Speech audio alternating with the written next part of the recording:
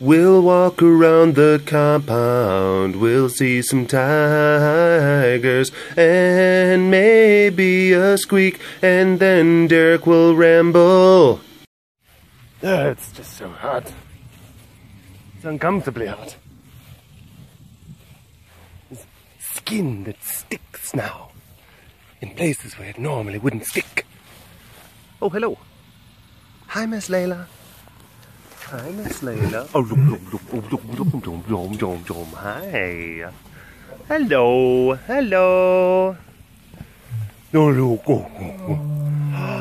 Oh, roar. We've been seeing a little bit more activity out of Miss Layla down here. And I would like to attribute that very much so to our intern, Boston. She's really good at communicating with Layla and talking to her, and she's been spending a lot of time on her free time with her, and that's been translating very well into you know, kind of Layla's recovery from losing Sam. Yeah, but I mean, you know, it's still hot. Oh, and that we keep that bucket empty now because there's the one bucket that's in the lockdown, and she's always been a little bit of a troublesome locker upper, and we want to incentivize going into the lockdown by, you know, keeping water in there. So that's just kind of a smart thing to do. What are you trying to do? You trying to poop? Trying to poop? Okay, I'll leave you alone. I'll leave you alone. Are you actually pooping? Are you actually pooping? She was having a little bit of trouble. She was having a little bit of trouble pooping a few days ago. Yeah, she's like pushing. Oh yeah, there's some stuff coming out. Okay.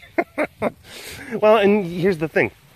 I know it's kind of gross, you know, but you got to be concerned with those types of things, especially when it's hot out. And if the cats are not drinking enough fluids, if they're not consuming enough water, then you have to be concerned about, you know, their bowel movements and all that fun stuff. Hi, Selena.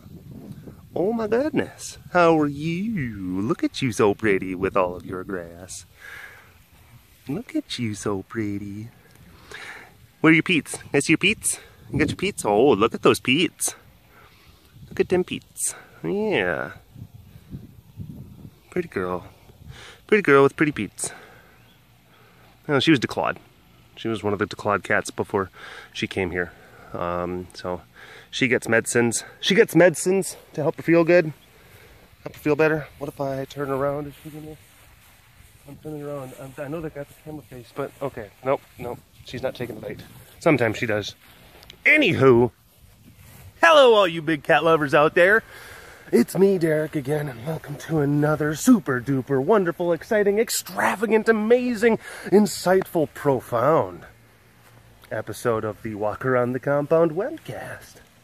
It's a little bit warm, but the sun is starting to set, so the temperature's starting to dip down a little bit. Oh boy. Lawnmower was slightly out of commission. Our big Turf Tiger zero-turn lawn mowing apparatus, it was slightly out of commission for a few days. It was kind of a fuel intake / carburetor issue. And things are operating a little bit better now. But yeah, there was a lot of grass that had been growing up inside the enclosures, outside the enclosures. So once we finally got the lawnmower kind of back up and running, it was a couple days straight of just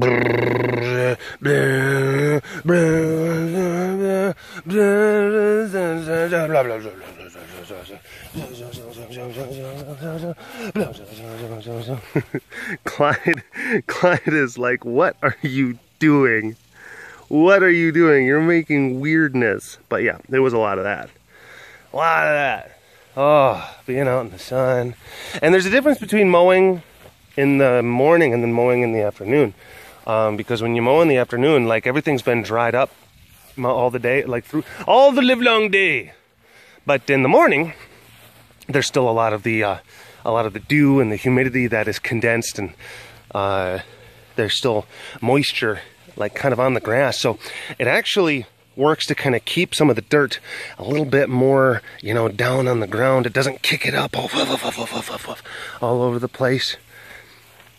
So if you mow in the afternoon, things are a lot more dry, and that lawnmower just kicks up just dry grass and dry dirt all over the place, and you just look like you just got done working in a sawmill after you've been mowing on that stuff. But if you're mowing during the morning, it's not so bad.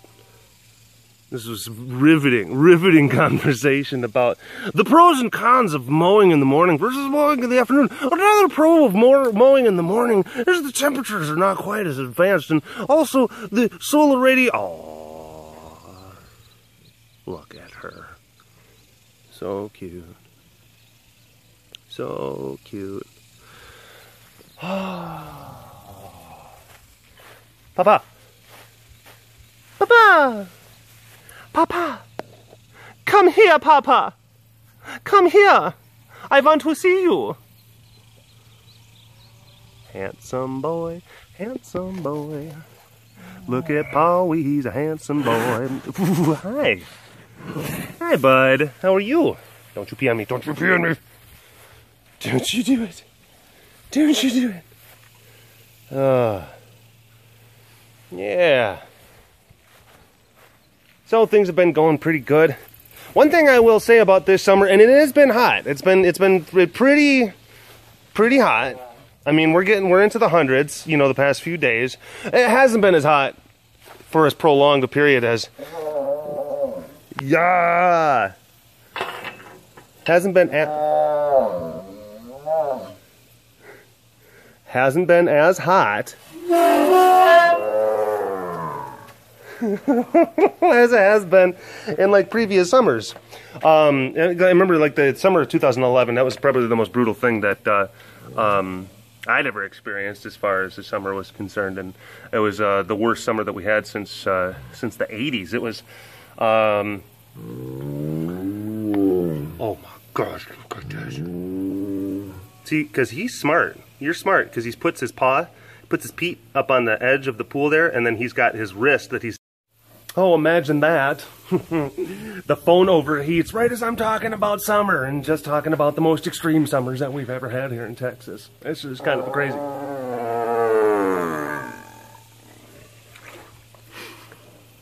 It's just a crazy coincidence.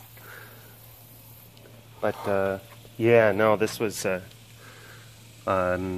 fairly mild, even though it's getting up into the hundreds, but it's still been a more mild summer. And one of the big things is that we had such a wet spring.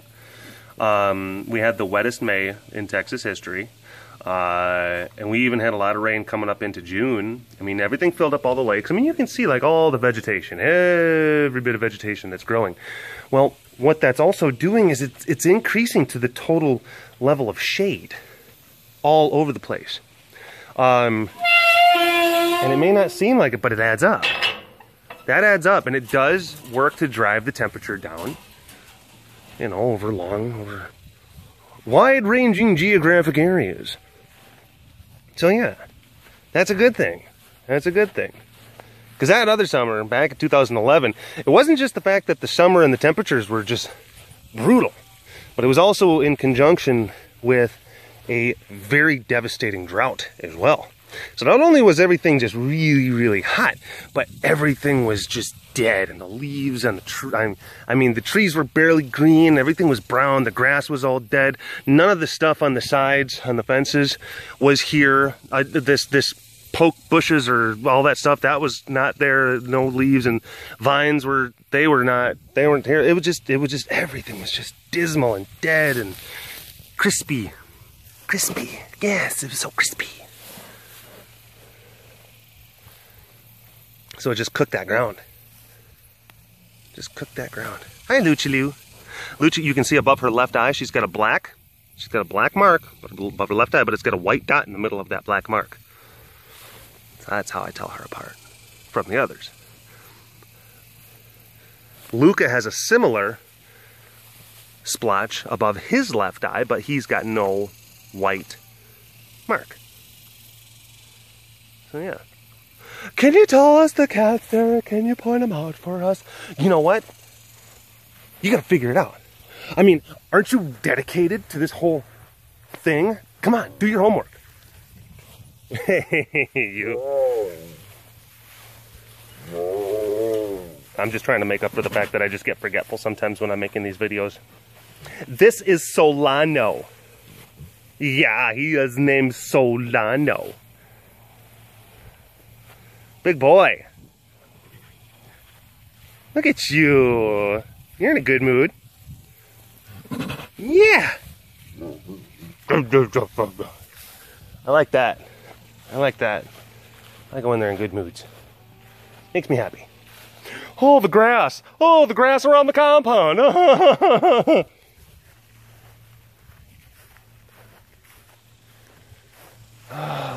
Let's see if we can get a squeak. I mean, just because, you know, that's a thing. Like, you know, we're addicted. I mean, it's not like it really does anything for us anymore. You know? You just need to put it in you because you start getting the shakes and the sweats and then you get nauseous when you don't get them. Oh, thank God. Oh, thank God. Oh, oh, thank you. It's been 36 hours since my last squeak. I didn't think I was gonna make it. Hey, sugar pie. Hi, baby. Yeah, you're a cutie. You're a cutie. Cutie pie, cutie pants. But you got no pants on. You ain't wearing no pants. You're naked. Where your pants at? Where your pants? What did you do with your pants? You were issued pants. He's like, I don't know what to really think about that. I have no comment. Milo! Milo, soy perda!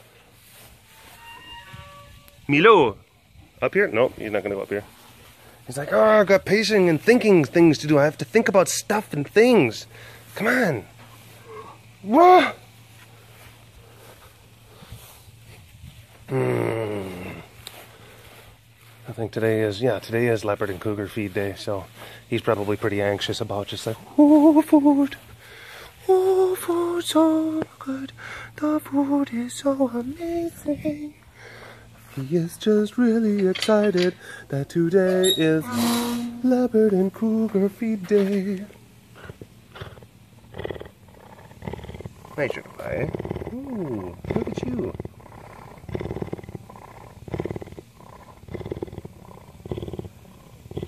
Look how pretty you are. Yeah, you get so purry. You get so purry when people come around to see you. She does. She does. She flirts. She's a big flirt. Oh. I can still hear Solano back there. Just ma ma ma ma ma ma ma ma ma.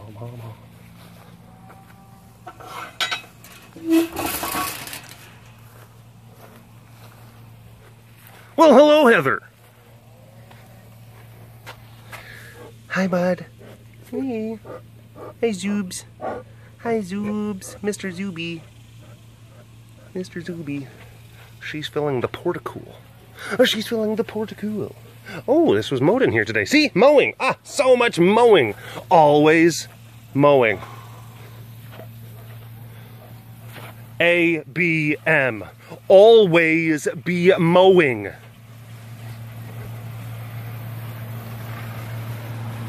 What is the matter? Why do you have to have such an attitude? You were just fine. Was she just fine? A little. She was a little bit fine, and then all of a sudden, like, the situation changes, and Zuby walks up, and then all of a sudden, she's got to get crank pants on going. She's got to get crank pants on.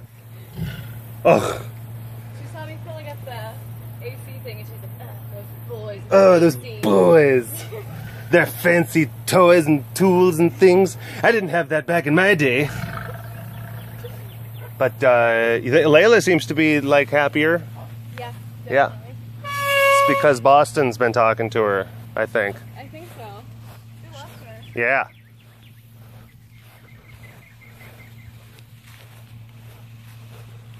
All right, folks. That is enough for me. I have got things to do. I've got people to see. I've got stuff. I'm all about. So I'm going to leave you with Flash being sweet, being snuffly, being cute. Thank you very much for viewing today's webcast. Go ahead and make sure you tell all your friends. Again, if you want to use the content on Vine, Twitter, Instagram, that's fine. Just go ahead and make sure that you always give me credit on some of those other places, because it's kind of showing up on some other places without any mention of BigCatDerek. Oh, that's a little frustrating. But, you know, as sometimes people say, look, I guess it belongs to the internet now. Yeah, no, it belongs to me. But subscribe, you know.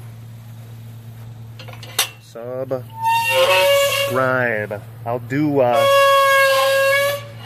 do some more shout outs on the next webcast. So if I forget to do it next webcast, you'll have to ridicule me mercilessly. All right, enough of this. Bye bye, folks.